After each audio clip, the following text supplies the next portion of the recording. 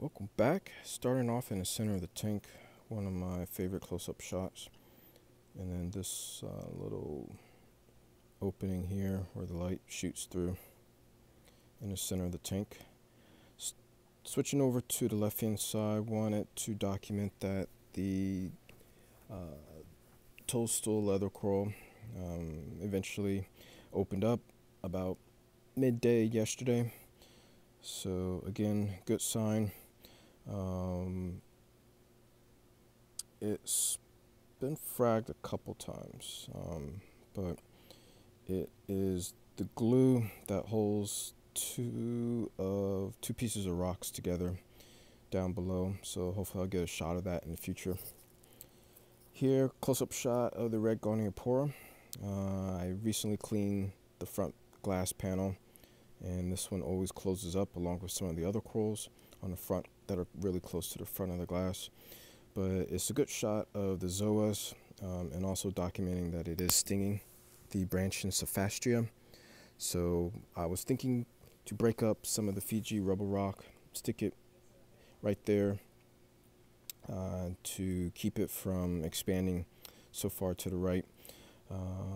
Wide shot of how much space the red Goniopora takes up, and there's actually a green zoa frag that I completely forgot about. So I wanted to do a close-up shot of that. I'm going to grab that when I stick my hands in the tank coming up in the next couple days. Nice close-up shot moving over to the right-hand side of the tank of the torch coral number 2. I'm hoping to add maybe a third one or a fourth or fifth, depending on how this year goes in this area of the tank.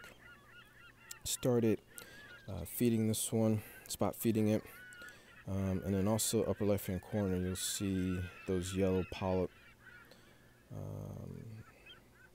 and yeah, those are the last 4. They sting. I'm glad to get those out of the tank. I would never buy those again.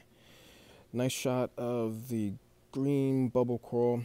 I'm not sure if it's splitting, but it's usually much more fuller, and so this is a nice shot of the, I guess, the skeletal structure underneath. There's actually a pocket in the middle where fish like to hang out and hide. I believe the purple dottyback actually claims that territory for the most part. I'll see if I can catch a shot of him coming in and out of that area.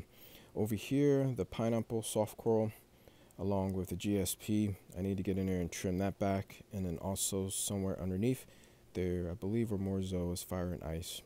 That's all I have. Thanks for watching. Welcome new subscribers, and I will be doing some calcium reactor updates in the next couple of days or so. Thank you, and I appreciate you guys watching.